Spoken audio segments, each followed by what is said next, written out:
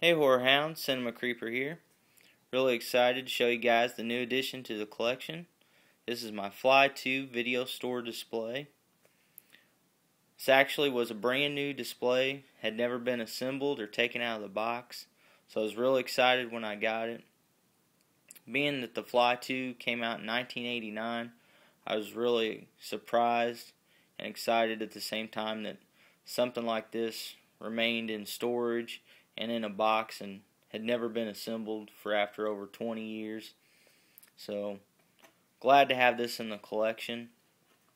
Not for sure if you guys can tell how big the display it is itself, but the VHS box that the Fly's sitting on is actually about 14 inches tall.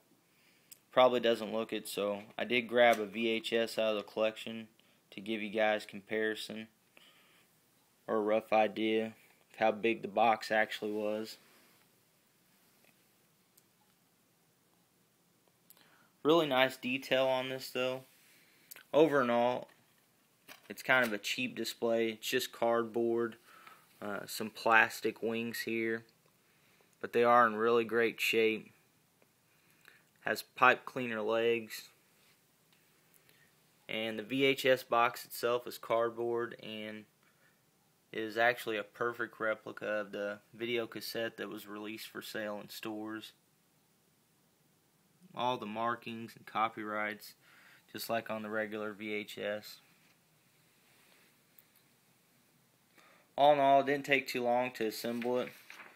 Took a little over a minute. Like I said, it did have the instructions and all the hanging materials that the video store would need to display it. The instructions as well are in great shape. There's no discoloration or tears or bends on the corner.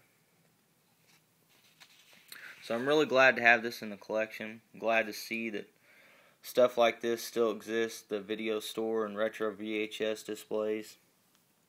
But I hope you guys enjoyed this video, and until next time, keep those fly swatters handy.